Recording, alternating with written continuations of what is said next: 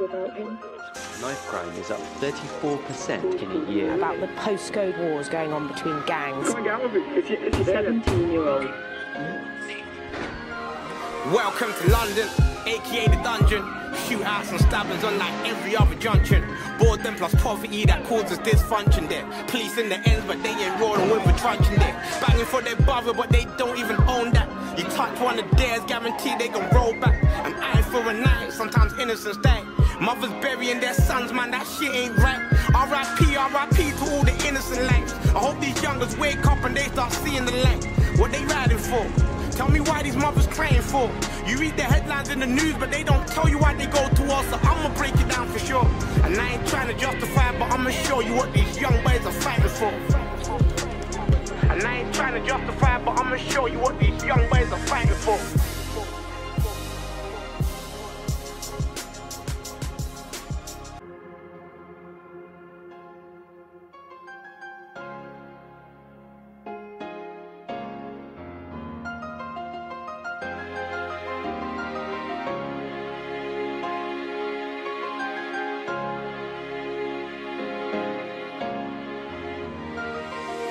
It's Pete, man, Galaxy died, was shot dead from the back through his chest with that big 45. Man, I can't forget that look in his eyes.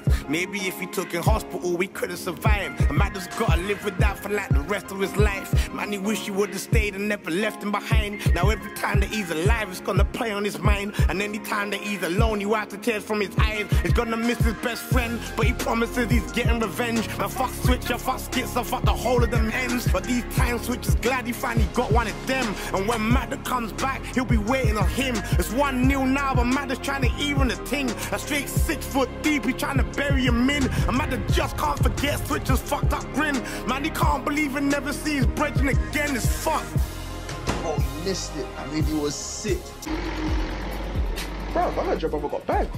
Yeah, fam, probably because of stupid people like you starting rumours, fam. But it's minor anyway. They let him go on bail because they didn't find no evidence in it. Oh, God. What, fam, you man? Yeah, it's so mad.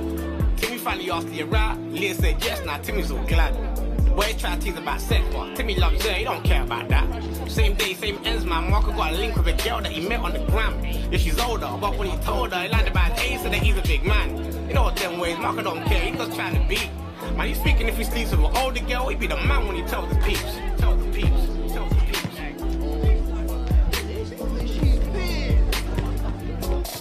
It's like love versus sex. True, one of them's in it for the long term, the other one hits and he's on to the next. Yeah. It's like love versus sex. Listen, I don't want sex. I just want her, innit?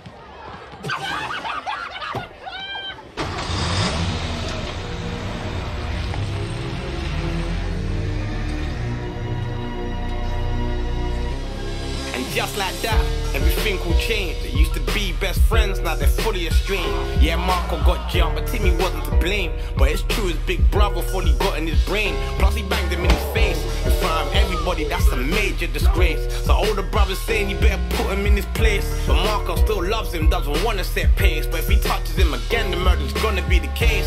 Months went past and they still ain't friends. Timmy's airs with Lear and Marco rolls in his ends. I'm talking black bandanas, black hoodies and skanks. He made his big brother proud and became one of them. Meantime, Timmy's falling deeper in love. His love around his best friend is like she came from above. He's with her every single day, but it's still not enough. She feels exactly the same, man. They fit like a glove.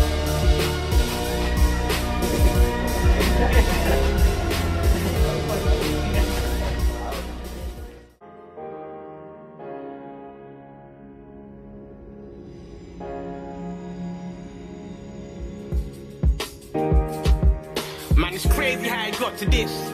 They were just a small group of happy, innocent kids. Yeah, Timmy met Leah in that time when he left year 6. And from that moment on, he loved her since. She was finally his, and as for his best friend, he always kind of thought that they'll be bridges to the end.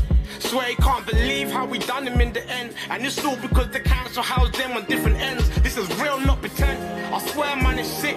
Marco really smashed Timmy's face with a brick. And on top of all of that, like to say it weren't enough, he slapped Leah to the ground. She died in her own blood. The whole thing's messed up. She didn't deserve the luck. Marco got found guilty and the judge locked him up. The whole thing's fucked up. He didn't mean to do it, but she still got touched. And we don't even know if Timmy ever wakes up. I ain't forgiving no one till he's dead. Fuck you, dickhead.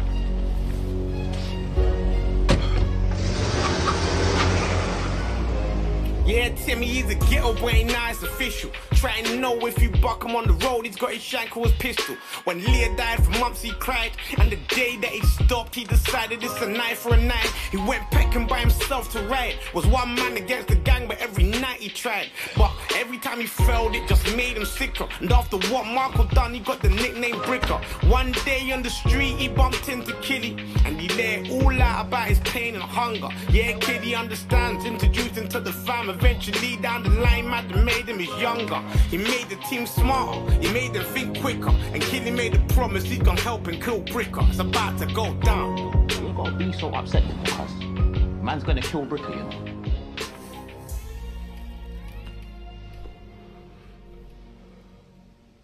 So that's it right there, man. Timmy, he died. Marco set the van alight and tried to burn him alive. Kid, he said all up, cause he was jealous inside. He even tried to bomb Madder, but Madder survived. And he shot Killy dead. When they fought for the gun, he shot Killy in the head. Madder turned snitch and struck a deal with the feds. Tyrone got back first and Marco got next. Tyrone got 35 and Marco got 5 less. Tyrone got more as the co-conspirator. Either way, they're both doing life birds behind the door.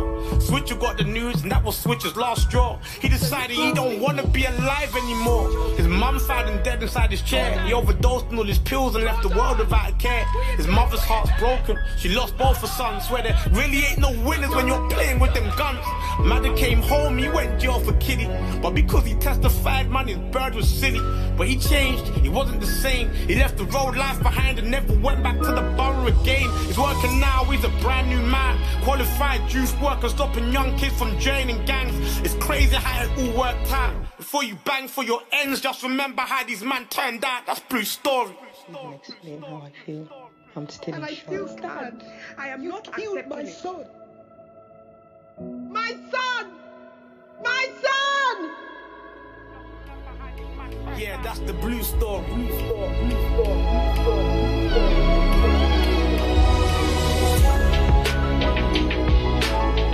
Your essential guide to the hottest new music. Right, new entry at number 10 in the official UK charts. It's Tiny Madder with Rolling.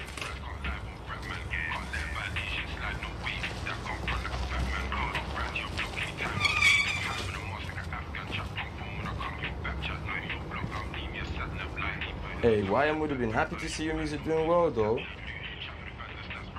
I do this music thing for him. That was my big bro, my guy. And I'm gonna get revenge for him. Don't watch that.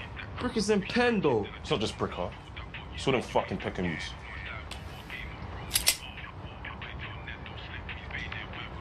I wanna kill them all.